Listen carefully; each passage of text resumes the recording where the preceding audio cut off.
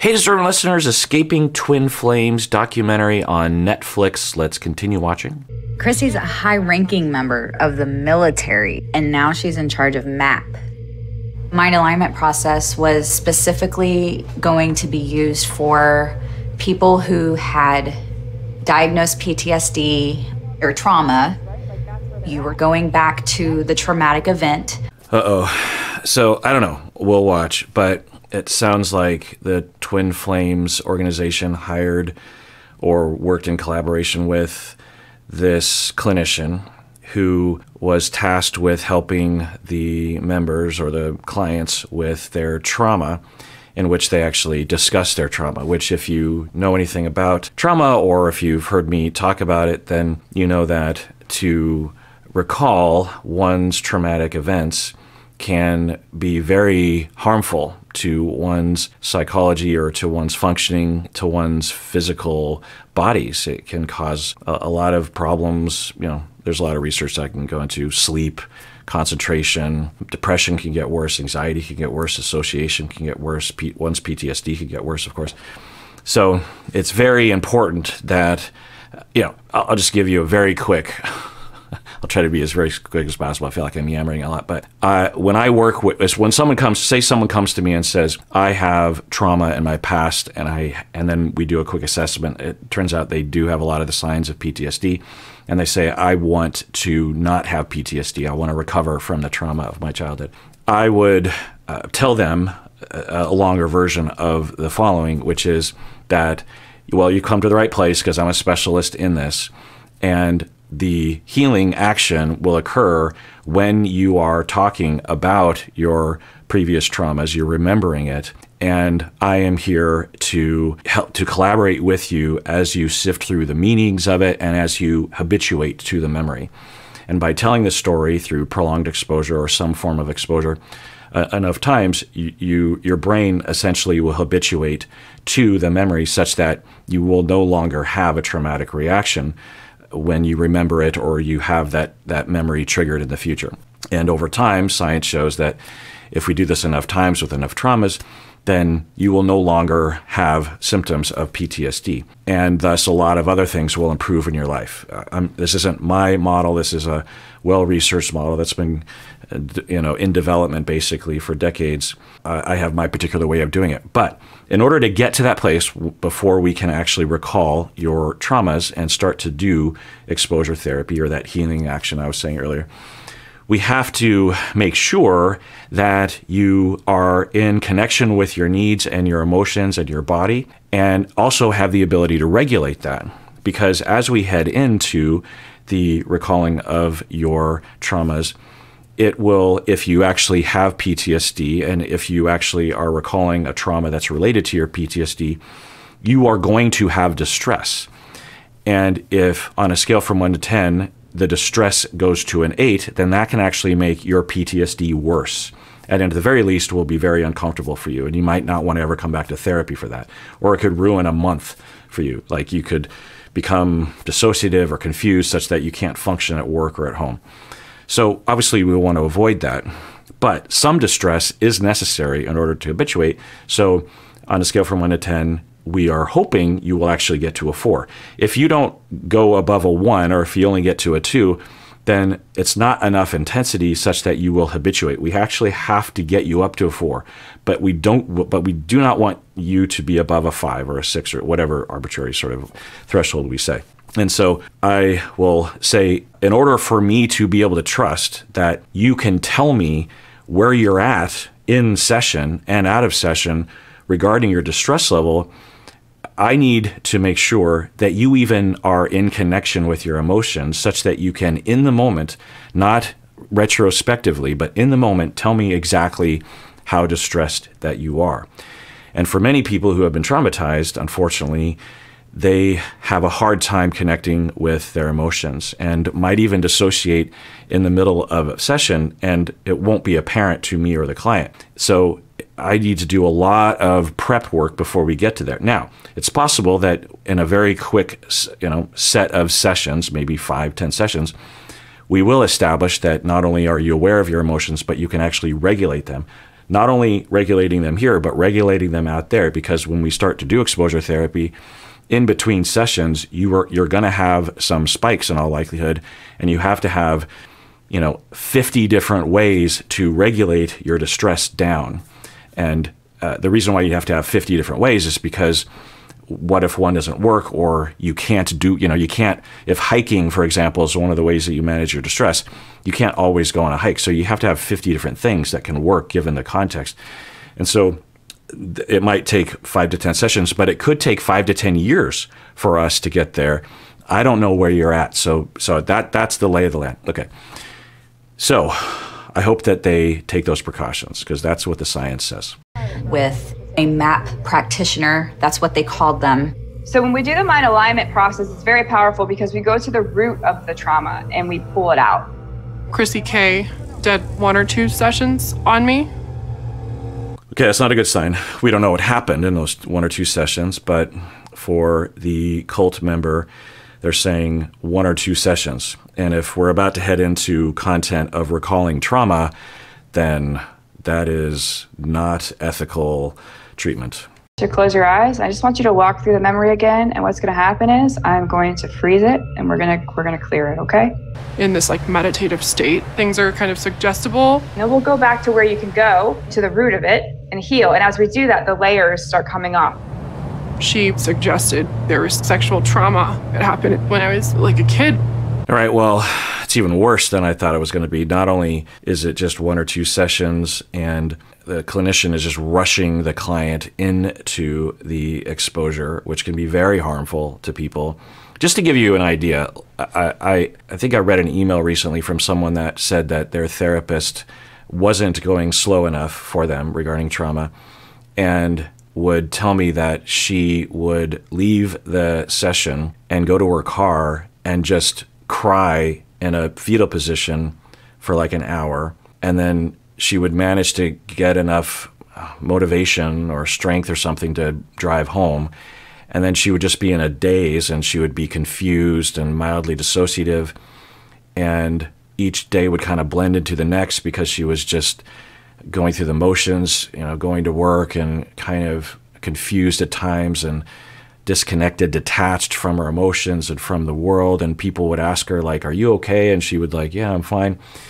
And then slowly she would start to realize that she had been affected by that session. And then a week would pass, she would go to the next session, she would report that to the therapist, and the therapist would say, well, that means it's working. Okay, now let's go back into the exposure. And the client would say, okay, and then it would happen all over again. And when I hear stories like that, it mortifies me. And it's not uncommon to hear that. I myself, when I was first a therapist for many years, the first portion of my career, I was told that I knew enough about trauma to treat it. And I would treat clients like this.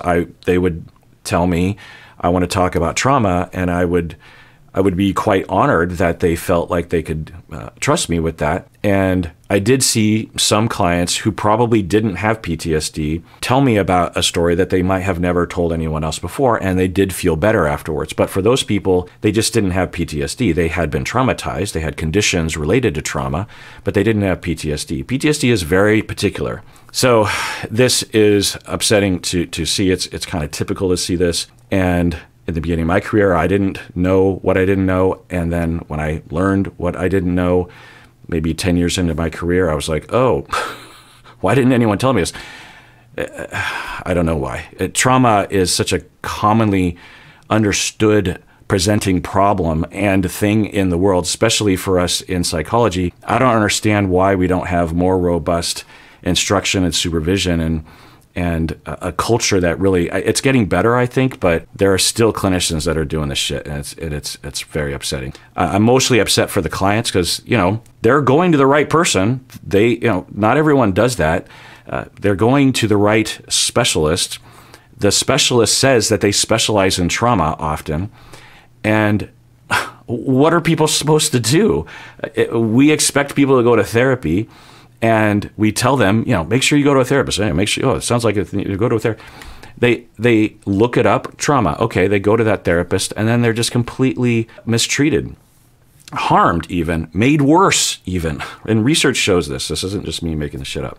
To my best belief, I don't think I've ever actually had anything like that in my childhood. It was... Oh, so not only is it bad trauma therapy, but she's also inserting traumas. She's actually convincing the individual that she has been traumatized, which is, yeah. Now, the question you have is, if that's true, that the therapist did insert a memory, why was the therapist doing this? Why was the clinician doing this? Were they doing it because they're nefarious, or are they doing it because of another reason? And it's, in my estimation, more often another reason, which is that there are some people that are convinced that almost everyone has been sexually abused in the past. I feel like it's not so much this way anymore, but when I was coming up in the field, I would often find myself in meetings in which I'm talking with other therapists. We might be consulting about cases, and a good number of the other therapists would always ask would not even ask the question, they would just make a statement. I was like, oh, that person sounds like they've been sexually abused. And I think the reason for this is that in the past and in our society, we tend to deny sexual abuse as a thing that happens, right? We sweep it under the rug. We don't talk about it very much. And then you enter the field, and either you have been sexually abused in the past, or you start coming across clients who have, and you start saying, whoa, there's a lot more sexual abuse in the world than society will let us know about. And so you start as a clinician thinking, well, who else has been? And you might even be rewarded by a lot of clients who have said, well, yeah, I mean, you're the first person who even looked in that direction. And yeah, I was sexually abused growing up. And as a clinician, you start to almost see everyone as someone who was sexually abused in the past. So it's a confirmation bias sort of thing.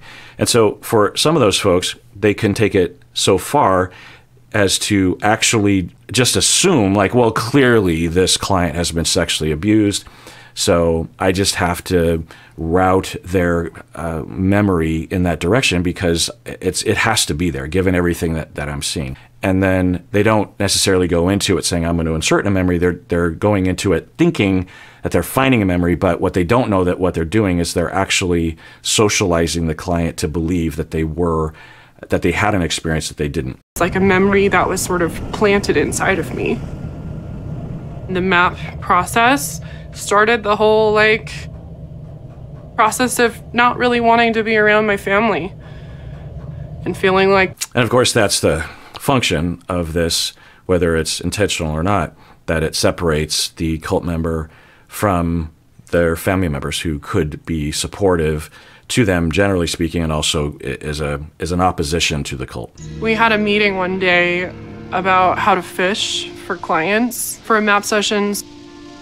We were going in PTSD groups, injury groups, fibromyalgia groups. The internet is a place teeming with people with problems. And if you walk up with a solution, oh, honey, people are lined up out. Yeah, it looks like he is getting his people to troll the internet for victims.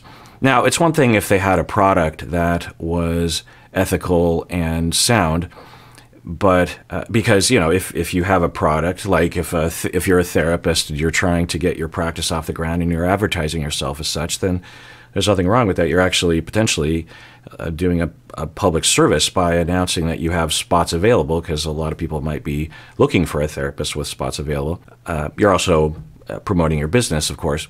But it's another thing if you're promoting something that not only has no evidence of working, but there's a lot of science demonstrating that this model actually is going to harm people.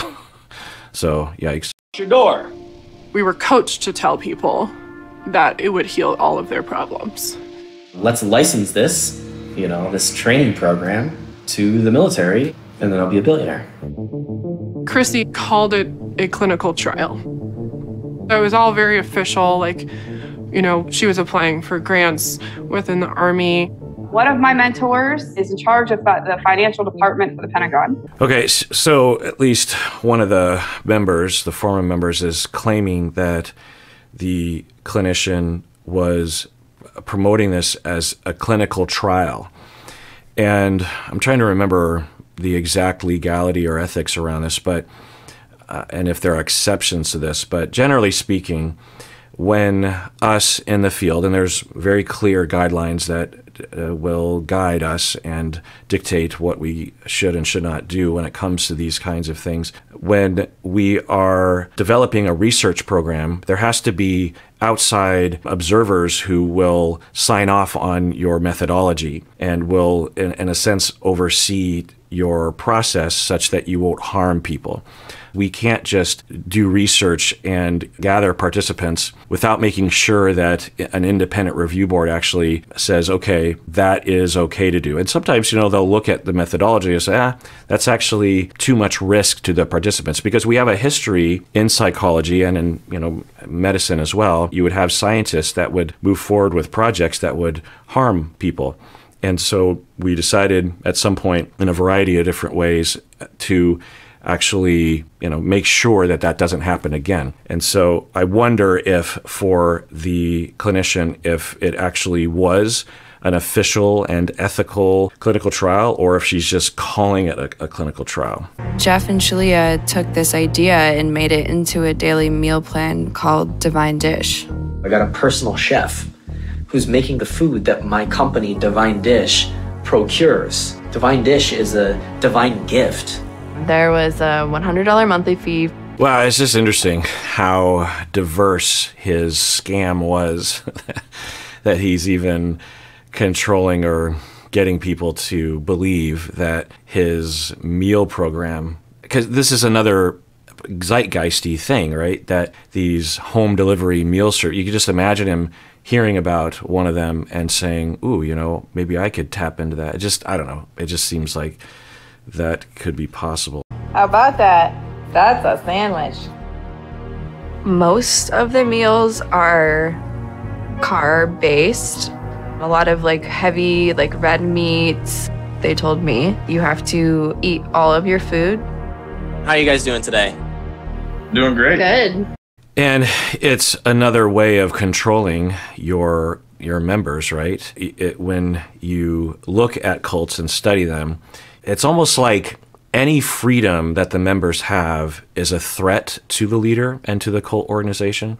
And so they'll want to control everything from what you eat to who you have sex with to what you think, what you do, what your job is, everything, who you're friends with, what you believe your own past was, how you identify yourself, how you dress.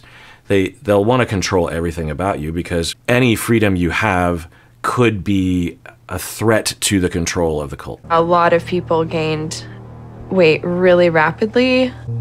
Before I met Shalia, I was, I had fine taste in women, so to say. I was concerned maybe I'd lose attraction if she got, ugly or overweight. But as she slowly gained weight throughout our relationship, my attraction level only increased.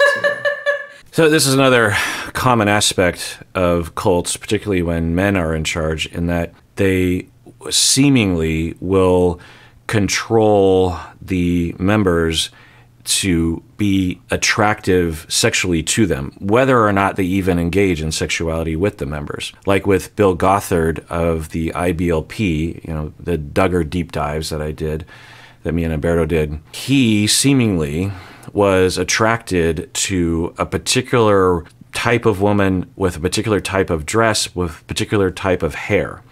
And there were allegations or observations of the sort of pressure that he would put on not only the people around him, the women around him, but also just all the women in the cult at large around the world. And it wasn't just like, hey, why don't you do your hair like this? That'll make you attractive. It was connected to the spirituality, godly women who are serving God, women who will get into heaven, women who will have children that will be happy and accepted by Jesus. They will have hair that, and he seemingly like sort of the big 80s hair, and God bless, but to force all of the members. So who knows, but it's possible that Jeff is pushing.